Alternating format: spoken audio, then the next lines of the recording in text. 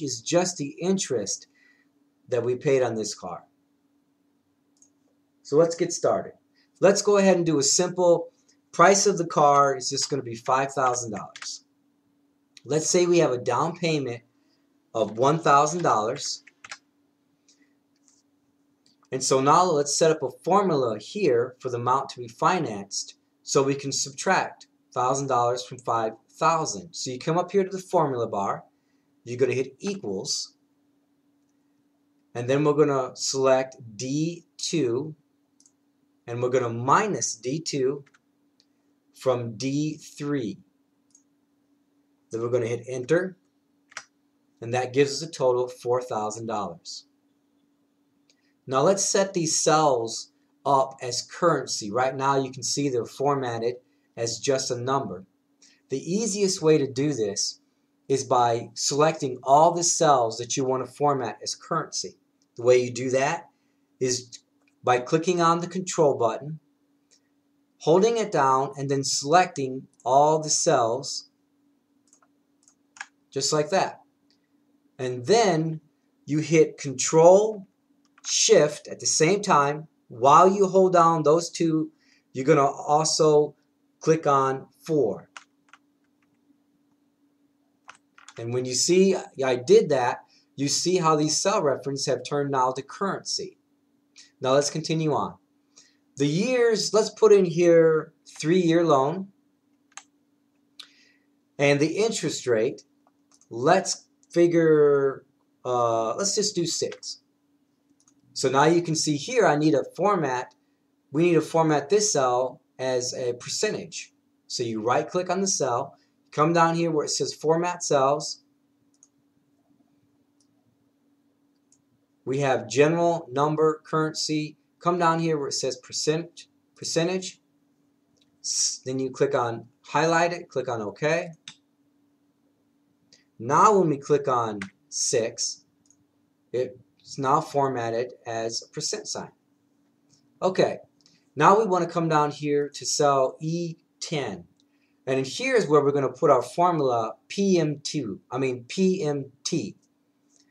And the way we do that is we're going to come up here to FX. Because what we want is we want Microsoft Office to actually show us the steps to show us how this actually is going to calculate it. Once you know the steps and you know the formula, you could actually just go right up here in the formula bar and just write it in there.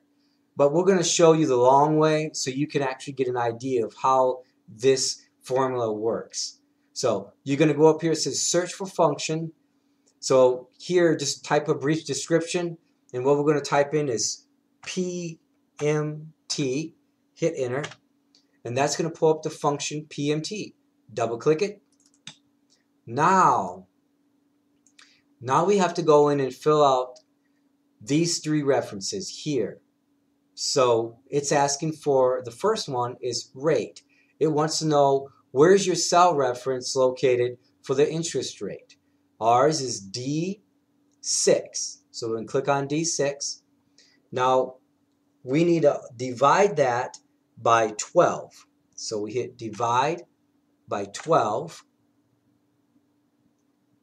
Second, we need to fill out number per. And what it's asking for is where's your cell reference for your number here, which is D5. How many years is the loan for? So we click on that. And we need here we need to multiply. So we hit the multiply symbol, which is an asterisk, and we need to multiply that by 12 as well. You get 36 months. Alright, so now let's fill out this last one. PV, which stands for present value. So it's wanting to know where is your cell that you have your amount to be financed. Ours is in D4, so we click on that. Now, you can come down here at the bottom and it says formula result. It's already telling us the formula. It's $121.69, but there's brackets around it. We don't want those brackets to show up. So to make sure that the brackets don't show up, because that is saying that's a negative, we're going to come back up here and we're going to put a minus sign. When you do that, you see the brackets go away. All right, so that's all you fill out there. You hit OK. Now you see the monthly payment is calculated here. Now watch this. Let's say you found the car that you want to purchase and it's $20,000. Let's say you have a down payment of $5,000. And you see every time I change these values here, this amount goes up or down. So let's say the